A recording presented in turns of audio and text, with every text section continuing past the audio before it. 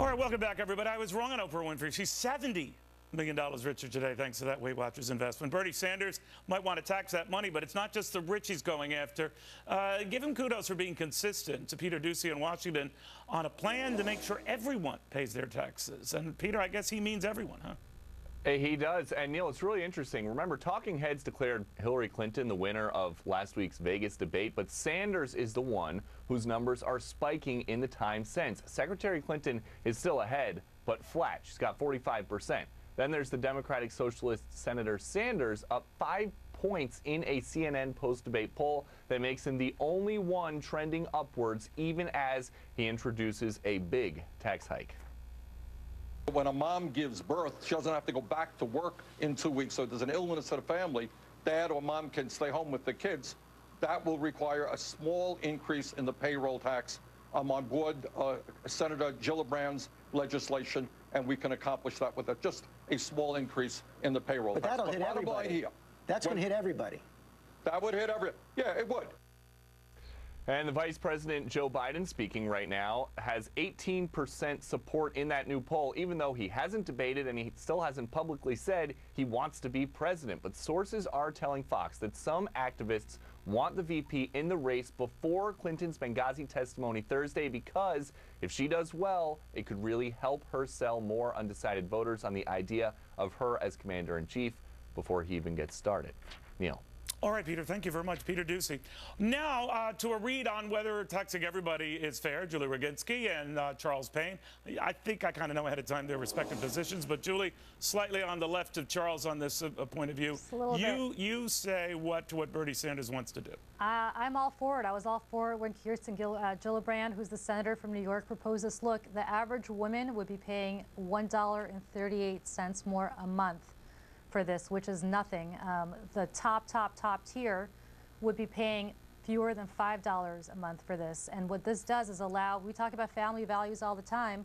This is the most family values thing you can do. If you give birth, you don't have to go right back to work. You could stay home and take care of your baby. You could breastfeed your child without having to worry about giving him or her formula because you have to rush back to work. If you have a sick family member, you have to stay home with them. What is rushing back to work for you?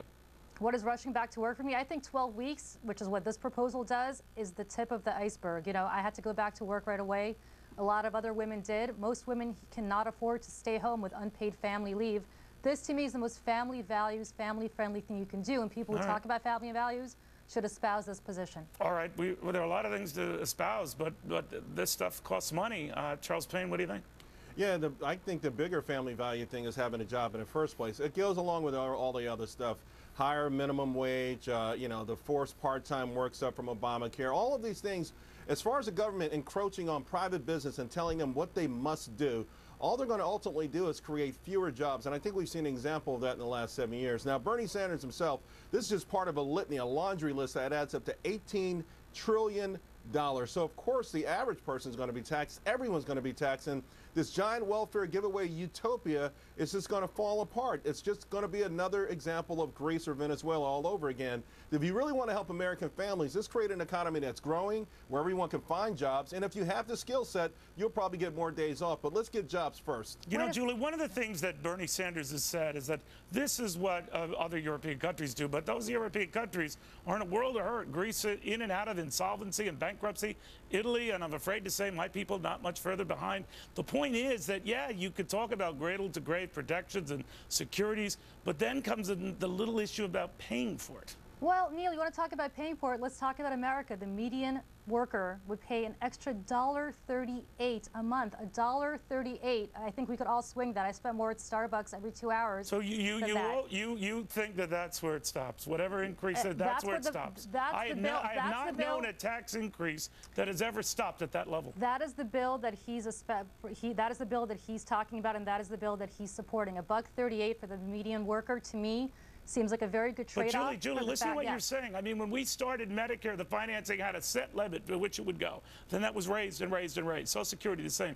Raised and raised and raised. So I'm just saying what starts out as something that looks like an affordable tax becomes an unlikely burden. Well, wait a second. You're talking about now saying that Medicare and Social Security are a bad idea. I don't understand where you want to go back to. What days you want to go back to? People in the gutter? Do you remember how they were sold? Do you remember Medicare sold as a $66 million program that is now a $500 billion program? Well, Neil, good intentions run deep and get very expensive. How old do you think I am that you think I remember where Medicare? How old do you think I am, my friend? Well, this is why I asked you the question, because you obviously don't remember that. I don't remember. But Charles Payne, my only issue, and I take no umbrage against anyone like Julie, anyone who has a very good heart, I just think the rest of this country pays for that. We're paying for it now. And then realizes that they're getting very little bang for the buck as a result. Neil, we're paying for it now with lost productivity. You talk about lost productivity and all, but Charles, look at Italy, look at Greece, look at Portugal, look at Spain.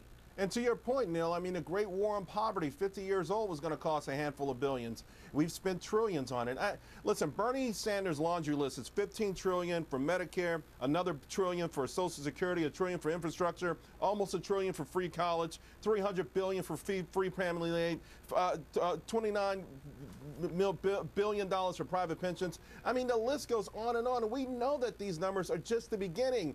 And it's not fair, it's not even partially honest to say, oh man, I wasn't around when all those other things were being promoted. We're all somewhat historians. We know what we're talking about. We know economically we've got to be very careful. I think we shouldn't try to divvy up the spoils of this nation. We should try to figure out a way to reignite it so that the same tide lifts all ships. Right now, all I hear from the Bernie Sanders of the world is that America has peaked. Let's divvy up the money and see where we go from here. No. Wait a second. You're talking about the fact that if you were talking about lost productivity, you're talking about lost wages. And in fact, what you're talking about is many women out there find it cheaper to stay home and take care of their kids than they do to go in the workforce. A lot of people find it cheaper since the government's paying them to stay home. You want to discourage work? This is the best way to discourage work. A lot of full-body, able 25-year-old men are getting a Social Security disability because they can. I'm talking about we're talking about a country that's created an environment where you don't have to work. Charles, I don't know what university you're living in. I don't know what you know about infant care, but it costs more in some states to put an infant. No, let me finish saying this. You don't have to tell Julie, you're insulting me now because I have a couple of kids. I have a couple of grandkids. I mean, you're insulting me. Do you know how much it costs to put them through infant care? Get a job. Without a job, it's a moot point. Without a job, it's a moot point. $35,000 to put somebody through infant care. I can turn this studio around right now.